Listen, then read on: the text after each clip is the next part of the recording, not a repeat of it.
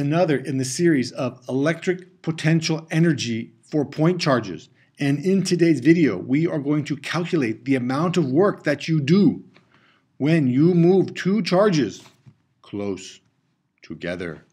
Now, this is the situation. We want to know how much work do you do? How much work do we do how much work do you do when you move a charge, a 5 microcoulomb charge, from very far away to a point that is only quarter of a meter from an 18 microcoulomb charge.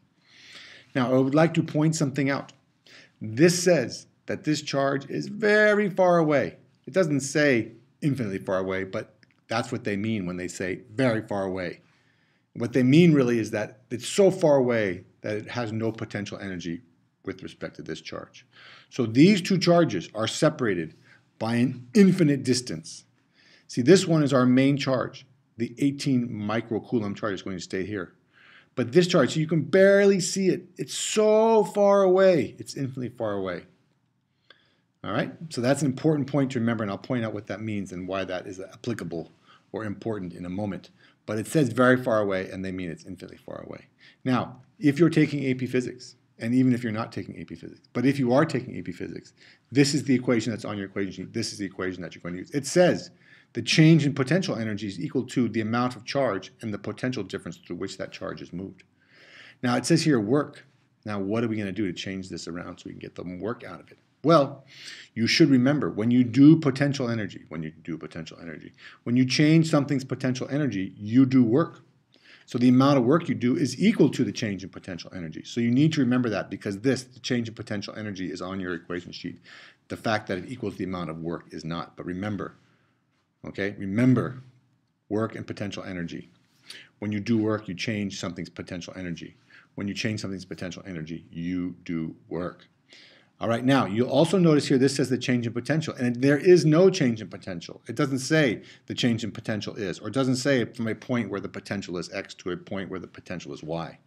So we're going to need to calculate the change in potential. Now, it's not that hard to do. This is the equation that we use to calculate the change in potential. So I'm going to substitute this in for our change in potential. Now, the change in potential is the final potential minus the initial potential. So I'm going to rewrite the equation so that the change in potential energy is equal to the amount of charge, Q, times the change in potential, which is the final potential, see KQR final, KQR initial, the final minus the initial potential. K is Coulomb's constant. Q is this charge, because this is the charge that's generating the potential, and this is the charge that we're moving through that potential. So you want to keep those separate from each other. I like to say capital Q is our main charge, little q is the charge we're going to move. But it says here the change in potential energy is equal to the amount of charge and the potential through which it's going to move, or through which we are going to move it. Now, it says very far away. What does that mean? That means that this distance here is really big, infinitely big. And if the initial distance between the two charges is infinite, then this is infinitely big because this is k times the amount of charge and the distance between those two charges. Okay, if this number is infinitely big, and any number divided by an infinitely big number is, any number divided by a really big number is 0. So now, all we have to do is we have to calculate the change in potential energy, or the amount of work we do, is we take the charge we're moving and we multiply it times k times q and times the final distance. Now, I just want to point out once again, we do have an initial distance, so there is a change. It's just that it starts at 0. Okay, it's so far away that the potential energy is 0. And really what we're thinking about is the amount of potential energy between these two charges initially is so small that when we calculate the final potential energy, it won't really have any effect on it. It's like saying, oh, I have 1,000,000 and I'm going to take 1 away. Well, that's fine because I got 1,000,000 of them. All right, so we're going to substitute our numbers in because we're going to move this charge in like this so that it is half a meter away. So RF is, a quarter of a meter. And then we can just plug the numbers in. The amount of charge that we moved is plus 5 times 10 to the minus 6. Remember, when you're calculating potential energy and potential, you have to use the sign on the charge. Now, in both cases, this is positive. But we want to make sure that we carry our signs through because we can't have negative and we can't have positive work. All right, we'll talk a little bit about that and what that means in just a moment. Now we have K, Q, and RF. Now K is 9 times 10 to the 9th. And to save space here, I didn't put units on my numbers, but 9 times 10 to the 9th newtons, meters squared, coulomb squared, times plus 18 microcoulombs. Remember, this is microcoulombs. Micro is 10 to the minus 6, so I can just put 10 to the minus 6 on the end of my 5 and 10 to the minus 6 on the end of my 18. I'm going to divide those by the distance between them. It's not the distance squared. It's just the distance between them for potential energy. And if I multiply this times this times this and divide by this, and I come out with that we do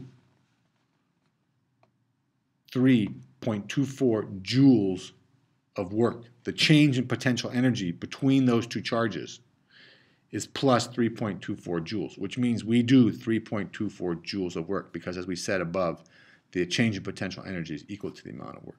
Now, if we do positive work, because we're changing a positive change in potential energy, we do positive work. What does that mean? Well, that means we have two charges.